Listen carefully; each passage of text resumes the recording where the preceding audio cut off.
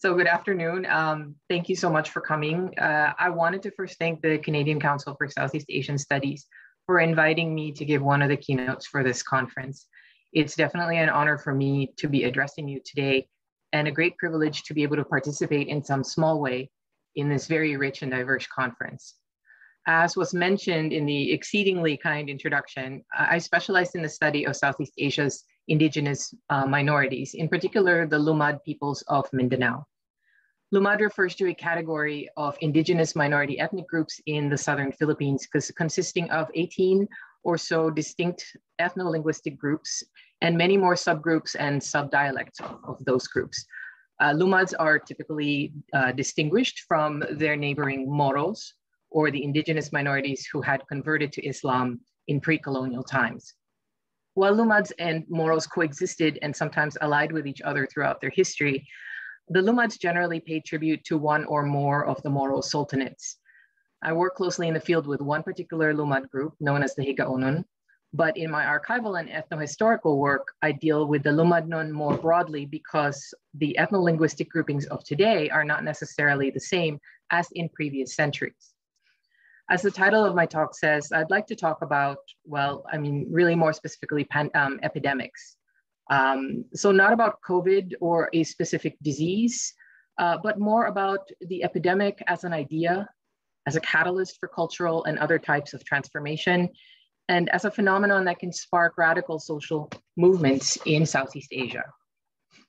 In particular, I wanted to discuss the epidemic within the context of pericolonial spaces among the peoples on Southeast Asia's fringes.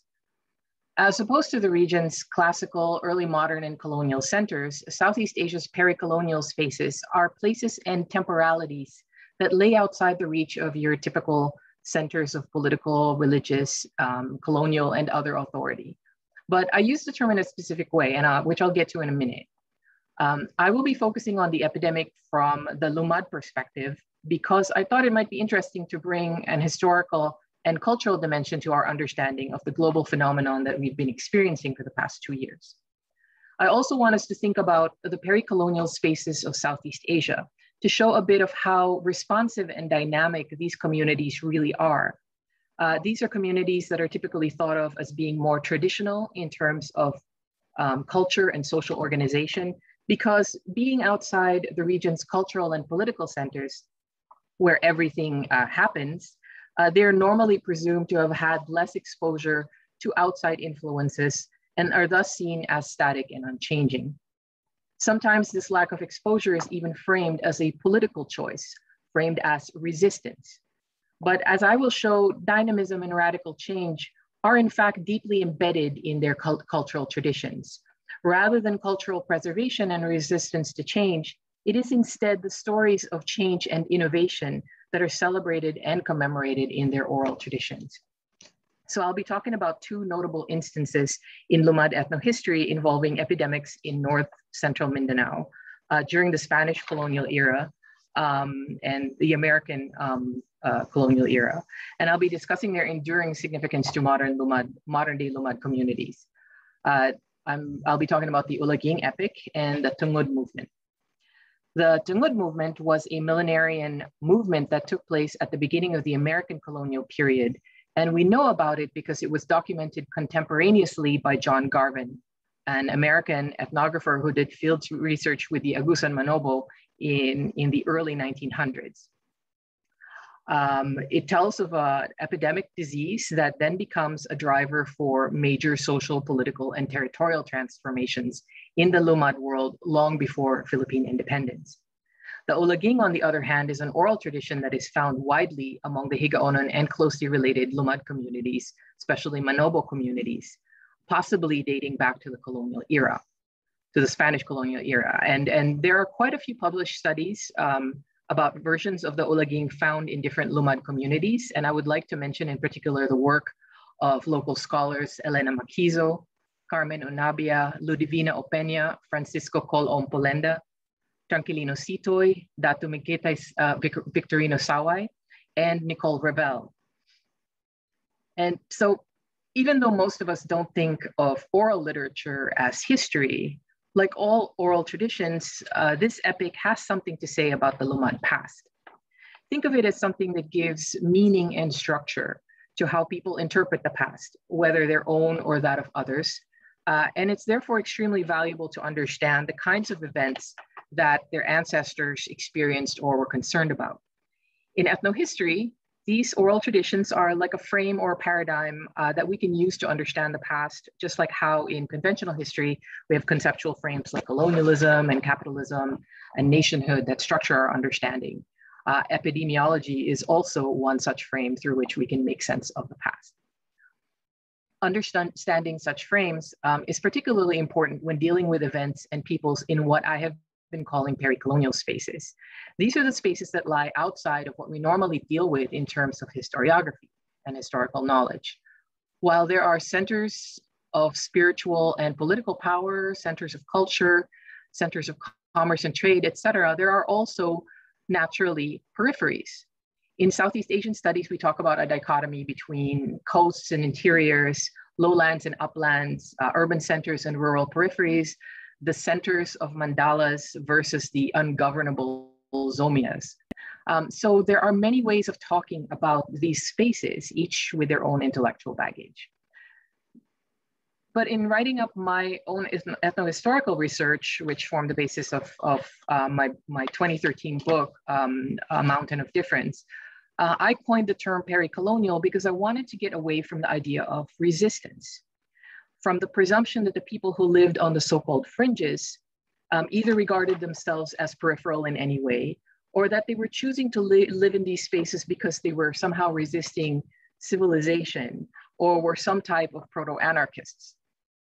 I thought it was important to do this because framing the fringe as spaces of resistance or refuge only reinforces the centering of centers and doesn't really allow us to appreciate these spaces and these peoples in their own right. In the case of my book, I wanted to write a history for the kind of peoples that Eric Wolf once described as being without history. I wanted to show that Lumad peoples in Mindanao, who are almost always described as having resisted colonialism and all other external influences at times violently so, that they instead had their own significant encounter with colonialism. And as my book shows, it was an encounter that transformed them culturally, politically, and in other ways into who they are today. In framing Lumad spaces as pericolonial, I meant that these spaces, both as place and as temporality, were outside the ambit of colonial power rather than at its fringe. Now, in contrast to your typical colonial contact zone, which after Pratt, in which actors meet, clash, and grapple under asymmetrical relations of power. That's actually a quote. For me, pericolonial spaces are particular points in terms of place and time, where indigenous and colonizer could or had to interact on more or less a neutral plane, and where any cultural or material exchange was undertaken without compulsion, or at least initially. That's why the temporalities part is important here. So for Southeast Asia in the early modern period, I think that there's an argument to be made for recognizing the existence of these spaces, even within areas claimed by colonial power. The southern Philippines, for example, was part of the colonial territory claimed by Spain, but we know that in reality, they never controlled more than a few coastal slivers. And it was not until the American colonial period that the South was actually incorporated in a tangible way into the Philippine geobody. In my mind, that distinction is important, especially when this part of Southeast Asia has long been dismissed in Philippine historiography as a colonial backwater where nothing of consequence happened over 3 centuries of Spanish colonial occupation that radically transformed the Philippines into the Philippines. So first I wanted to talk a little bit about epidemic disease and how it informs the past for us in the case of Lumads. I confess to having a limited layman's understanding of epidemic disease. It's not my area of specialty by any means. And I lean here very heavily on Ken de Beauvois's 1995 book, Agents of Apocalypse, which is mainly about the outbreak of disease at the end of the 19th century and the beginning of the 20th century. These were outbreaks of such ferocity that colonial physicians described them in apocalyptic terms. Apocalyptic meaning it felt kind of like the end of the world. And it may seem dramatic to use that term, but in real terms, it really was apocalyptic for those concerned. And according to de Beauvois, according to his research, Philippine morbidity and mortality rates at the time were the world's highest. So this is the period between 1883 and 1903 in his research. So there was a series of epidemics that brought 2 centuries of vigorous population growth to a grinding halt.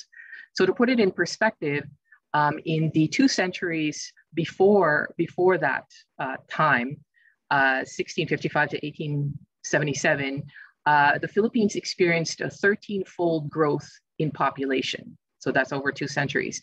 Now that's quite considerable, because in comparison, the world population, not just the Philippines, but the world population has only increased 7-fold in the past 200 years. So that means the 19th and 20th centuries. But in this period, at the end of the 19th and beginning of the 20th centuries, the Philippine population dropped dropped well below replacement levels. So this sort of population loss is quite significant. One qualifier here, though, is that de Beauvois's research does not include the upland tribal areas of the Philippines because they were relatively isolated compared to today, and there were no public health services available there. So people were born, fell ill, and died without any official medical record of these events. And that's not surprising, since this is a characteristic of these kinds of pericolonial spaces. On the other hand, the public health records we do have for the rest of the Philippines at the time were also not very good or very incomplete, with a lot of deaths also unrecorded or misattributed. Most people did not go to hospitals or medical doctors for treatment, but to local healers who did not keep such records. So there's no way of having complete data. Nonetheless, the data that we do have gives us a very clear picture of what was going on. So the epidemic diseases that we're talking about here were mainly malaria, tuberculosis, smallpox, dysentery, and other gastrointestinal diseases, and cholera, all very nasty diseases.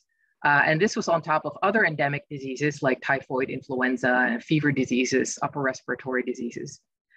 De Beauvois also mentions an alarming rise in beriberi at the time, which was caused by malnutrition resulting from the spread of cash crop agriculture during this period. And so this is another major transition taking place in the Philippines at the time.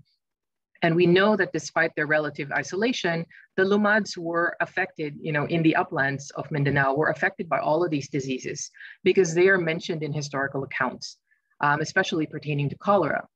And Lumads were also involved in cash cropping, though to a smaller scale than lowland mainstream Filipino communities. So I want to focus here on cholera because it's mentioned specifically in relation to the historically documented Tungod movement, Asiatic cholera in particular. So bacterial disease back then had a really high fatality rate, ranging from 50 to 70%. It was, and I quote from de Beauvois, a terrifying disease that ravaged whole communities at a time. Its course was sudden, swift, virulent, agonizingly painful, and most often fatal, unquote. Even mere rumors of cholera resulted in panic and in a few instances riots. And it remains dangerous to this day, actually. So one feature you'll appreciate in light of COVID-19, not everyone exposed to cholera became infected, and many of those who did get infected were asymptomatic.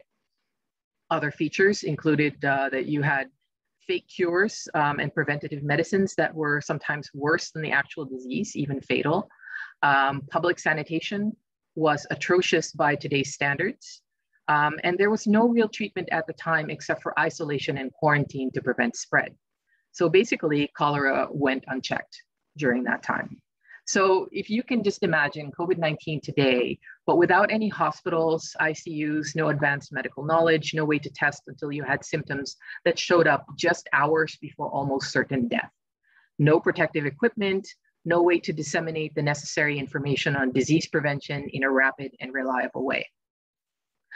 Cholera pandemics in the early 19th century returned several times throughout island Southeast Asia. And in the mid-1860s, it finally spread all the way to Mindanao by way of Zamboanga. In the 1880s, there was an outbreak in Zamboanga that led to 40% of the population becoming infected, and it killed 1 in 6 of the total population in the main poblacion, basically the main urban area, and it rapidly spread outwards. In the outer districts, the death rate was over 10% of the total population. As with all epidemics, death rates among the poor and those in poor health were disproportionately high. And I quote here, within a few days of the outbreak, victims were already dying too fast to keep up with burials. And those charged with carrying out the corpses frequently felt the first symptoms in the street. Death commonly came within a few hours, unquote, end quote. So one interesting thing that Devawas notes is that he saw found documentation that boatloads of food were being taken out to sea and overturned so that evil spirits would let the people live in peace, but to no apparent avail. And so this is what I'd like to turn to next. The fact that at the time, despite science already having germ theory of disease, most of us in the Philippines had our own cultural theories about disease and illness that gravitated towards the supernatural. And this wasn't limited to the so-called primitive Lumad groups. We know that Moro groups, mainstream Filipino groups also thought this way. And I imagine it was the same throughout Southeast Asia. Many of us in the Philippines still regard illness and disease as having a spiritual or supernatural component, despite our now widespread reliance and faith in modern medicine. So people in Mindanao making offerings to angry spirits as a way to fight an epidemic was at the time a perfectly logical way to respond. So if you can imagine the appearance of a disease like cholera in the uplands and its subsequent behavior, its mysterious asymptomatic spread, rapid progression, and so on, it would have been interpreted supernaturally as being caused by spirits acting out in anger. The kind of fear and panic that this would have generated is something we can easily imagine. So with that in mind, I'd like to turn first to the Tungod movement, which took place over several years around the first decade of the 20th century.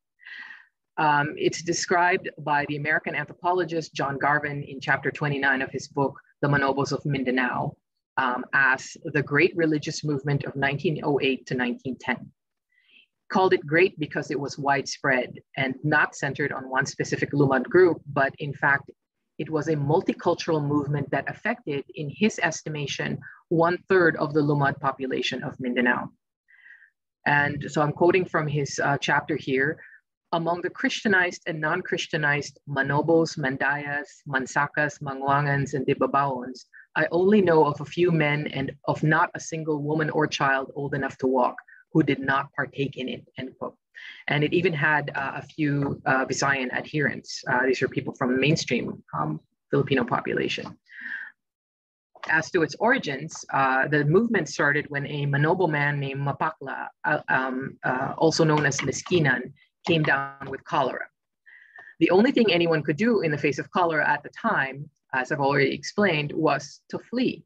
So Miskinan was abandoned by his relatives, his community, and all of them were fearing for their lives at this, because of this supernatural deadly disease. And then 3 days later, he recovers miraculously and appears to his relocated community, apparently healed completely by a benevolent spirit, he said, that had a supernatural cure not only for this disease, but for all suffering. He also warned of an apocalypse coming, the end of the world, and he had commands from this benevolent spirit that people were supposed to follow. So in this respect, Miskinan is behaving very much like your standard religious prophet. So according to him, according to the spirit, the world was going to end, and if you wanted to be saved, you needed to take certain precautions to save yourself. So this included killing your animals, or they will end up devouring you.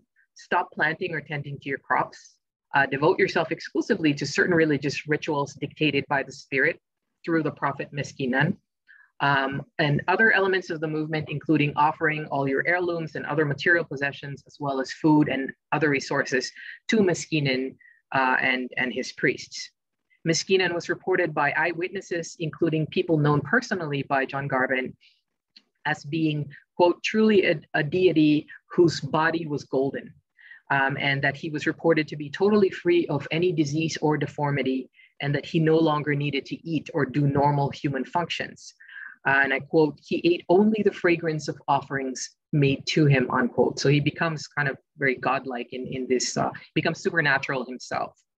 The reward for being a loyal follower was that you would be spared from death and further suffering at the end of the world. And I quote here, "All would live a life of darkness and despair, but those who had complied with instructions would be saved. Their bodies at the moment of the fall of the world would become golden, and they would fly around in the air with never a care for material wants, the men on their shields and the women on their combs." Now, one interesting note here is that this pattern resembles religious revitalization movements led by bailans or shamans among Manobo-speaking groups, which I've written about before in an article entitled True Believers, which came out in 2006. Garvin himself notes at the very end of that chapter that, quote, "Religious revivals of similar character may be looked for periodically, perhaps every 10 or 15 years, especially on the occurrence of public perils such as contagious diseases and fear of invasion," unquote, which suggests that this was not a unique or isolated event, but more a pattern in how these communities responded to certain stressors. That is to say, instead of hunkering down in terms of crisis, Lumad communities tended to respond with a massive overhaul of the status quo, to the point of dissolving ethnic boundaries and creating brand new communities. And now the outcome of the Tungud movement was not, of course, the end of the world. And like other similar religious movements, prophetic movements, it just fizzled out once followers lost faith or the prophet or the bailan died. However, it did bring about massive social change in the process, including cross-cultural population movement all over the Lumad areas of Mindanao, with new settlements sprouting up in response to accommodate the movements of adherents. What we know reliably about this movement is, of course, limited to Garvin's account, but we do know that it reorganized Lumad life on a major scale across many different ethnic groups. In other words, it was a social movement triggered by cholera that resulted in massive social and cultural change. So now I want to turn to the Ulaging, which, as I've said before, is part of oral tradition and not from conventional historical records. The epic called Ulaging or Ulagingin or Ulahingin, or more simply the Epic of Agu after the main character. This is an oral literature form or epic, an epic shared by the Manobo-speaking Lumad groups, including the Higaunon, the Bukidnon, Talaandig, and of course all the Manobo subgroups like Agusanan, Manobo, Aromanan, Manobo, and the like. So like all oral literatures, there are seemingly endless varieties and versions of the Ulaging, depending on, in part on where it is recited, as well as the audience. The recorded versions we have of it are all from the latter half of the 20th century, mainly from the 1960s onwards. And it's still an active oral, still an active epic that's recited in Lumad communities today. So in theory, the Ulaging is a story and a tradition that predates the Tungud movement and predates the colonial period. It is also a true epic with so many well-developed storylines. It's sophisticated in narrative form, and it's widespread among Manobo-speaking Lumad groups. For this reason, it's presumed to be of significant antiquity. However, the narratives are always about stuff that happened during the colonial period. So in truth, we don't know when the Ulaging originated. It very well could have come after the Tungud movement, and it could in fact be the original Manobo narrative of the Tungud movement. It's not mentioned in Garvin's account, although it could have been simply because he didn't know to ask about it. As for the epic, as a very oversimplified summary, the Ulaging tells the story of Agu and his relatives and allies as they make their way from the coast of Mindanao to the interior of Mindanao, where ultimately they are saved by supernatural beings who rapture them to a heavenly immortal plane where they continue to have adventures but have no physical suffering. The Ulaging takes place at a time where there's great hardship in the world, and there's many different versions of these hardships. Depending on the version, it's either disease, drought, famine, raids by Moros or Spaniards, Chinese price gouging, Japanese invasion, intertribal warfare, etc. So all the versions are slightly different in terms of the catalyst for movement. And Agyu and his community basically flee to the interior to avoid this hardship, whatever it may be. As for the main storyline, within the context of sort of broader hardship, there's a woman named Mungan, who's the wife of Banlak, these are all main characters, who develops a disfiguring and disabling disease, which means that she cannot walk and must be carried. We don't know what disease this is in medical terms. It could be almost anything. One version says leprosy, but not others. The only important point is that it's contagious. It's a contagious disease. And so she's abandoned by the rest of her community and her relatives as they flee for safety. A few days later, she reappears to her community, this time with a perfect body that is golden and emanating light. And she says she was made immortal by supernatural beings who gave her instructions for them to follow. And of course, her body is in this golden shining state. She's of course totally free of all disfigurement and disease. So as with the Tungud movement, the plot of the Ulaging follows the same structure of byland revitalization movements. So I wanted to just read briefly from something that I've written on the topic. The pattern of byland movements tends to be as follows. During a time of great crisis or stress, a byland receives a message from supernatural beings that soon the world will be turned upside down and the chosen people will be delivered from their hardship. Instructions are given to abandon settlements and crops, kill all domestic animals, and proceed to a distant location to await further instruction. The reason for these instructions is that when the world ends as we know it, the order of things will be reversed. Domestic animals will devour their owners. Those experiencing sickness and hardship will become perpetually healthy and prosperous. With this prophecy, the byland leads his followers to a paradise where, if they follow his instructions, they would become libong, which translates as either raptured or the Jesuit Vincent Cullen translates it as instant happy immortality, after which they become immortal and are no longer dependent on food and drink. This transformation will take place when followers enter paradise either by being lifted through a hole in the sky or walking into a secret opening in a mountain. Now, the mountains, in these byland movements are said to be somewhere in Mindanao, most often reckoned to be Mount Balatucan in the Pantaran range between Bukidnon and Misamis Oriental provinces, where I'm from. Anyway, so such movements are obviously revitalization movements that are millenarian, meaning that they're about an apocalyptic world transformation engineered by the supernatural.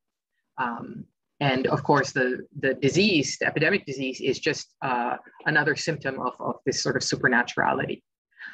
Now, the key word here is just as the key word for how people experience these epidemics, these pandemics in the past, is apocalyptic. A situation of world-ending crisis that results in basically radical social change. And so I want to emphasize this because a common stereotype of indigenous peoples, such as the Lumad groups, Cordilleran groups, and other indigenous peoples around the world, not just in the Philippines, is that they are resistant to change and are extremely traditional, even archaic in their cultural practices. In the Philippines, it's even a common belief that the cultures and traditions of indigenous peoples are somehow still pre-colonial, and that we can see in them an exemplar of pre-Spanish Filipino cultures untouched by the radical transformations of colonialism, Christianity, and Westernization. However, in my own research, I've found that the deeper you delve into Lumad traditions and history, the more you find that they were in fact profoundly transformed by all the things that transformed all Filipinos.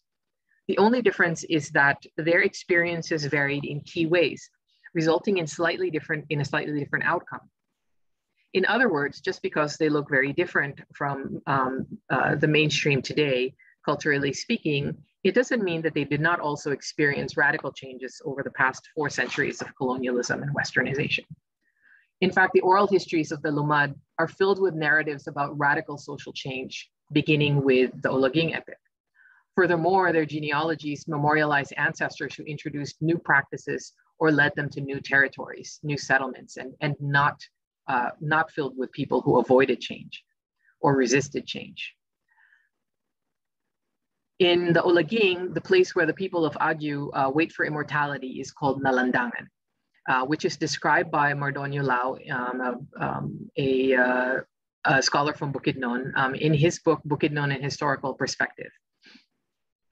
So he describes it this way, quoting from a recital of the epic. So he translates it in verse form. Multitudes lived there, thousands stayed there. They were not the same, they were not alike. There were those who were rulers, there were those who received tribute. So this basically describes, and the rest of it describes a large multicultural community drawn together by a religious movement based on the preaching of Mungan, who was transformed into an immortal being after being riddled with disease. So I could go on, but I think I should stop here and try to come to some sort of concluding point for this talk. So getting back to the late 1800s and early 1900s with the deadly outbreaks of epidemic diseases that eventually reached Mindanao. Even without what was going on in the Tagalog Revolution at the time and later the American occupation, or perhaps because of these events, this was a catastrophic period, not only epidemiologically speaking, but also in other ways. We also know from various accounts that people were dying in the upland areas around this time, although from the famous account by the Frenchman Joseph Montano, this was due to revenge raiding between tribal communities and not due to epidemic disease. In Montano's analysis, quote, the interior of Mindanao was on the verge of depopulating itself through intertribal warfare, unquote, end quote. But did this depopulation result from warfare? Or did the warfare result from the instability brought on by epidemic disease? Or did raiding simply exacerbate an epidemic situation? What we can probably say is, whatever the situation on the ground at the time, it was likely intensified further by disease and by the intensification of colonialism. But the thing about epidemics is that it's not just about viruses or bacteria. We can see that a lot of other factors influence the way the ways that they play out if we regard these things as holistically as possible. For example, we can see from today's pandemic, a lot of factors, including political control, capitalist structures and pressures, poverty and inequality, and environmental pressures, among other things, are all shaping in important ways what and how COVID-19 as a disease is playing out in individual countries, or in North America, in individual provinces and individual states. So the same thing should be considered for the epidemic in Lumad ethnohistory and how it's placed itself out, resulting in social movements that radically transformed the Lumad communities that they affected. We know capitalism is one trigger for epidemic disease, and this is also true of colonialism, of ecological and social disruption, anything that causes imbalances, instability, etc. These things can be causal, but could also be unintended consequences of epidemic disease. In the narratives of the historical Tungud movement that started with the Manobos, and the shared Manobo epic of Agu's people called the Olaging, there is a cultural memory of past catastrophic events triggered by disease, or more precisely, actually, fear of epidemic disease, including the supernatural aspects of epidemic disease that drove multiple communities in pericolonial spaces to undergo radical transformations in terms of religion and culture, in terms of settlement and migration, in terms of forming multicultural communities and creating brand new identities, as well as the corresponding radical changes in their material conditions. And we have yet to understand fully how these social movements might have transformed Lumad peoples into the indigenous communities that we see today. But we might be able to begin appreciating that events like epidemics and pandemics can have a significant impact even in the spaces that are, for the most part, invisible in terms of the historical record. Even though they are, in effect, peoples outside of history, they are nonetheless intensely and intimately responsive to the same events that shape those of us on the inside. Rather than being inoculated from change, peoples on the so-called fringe of Southeast Asia may instead be primed for it.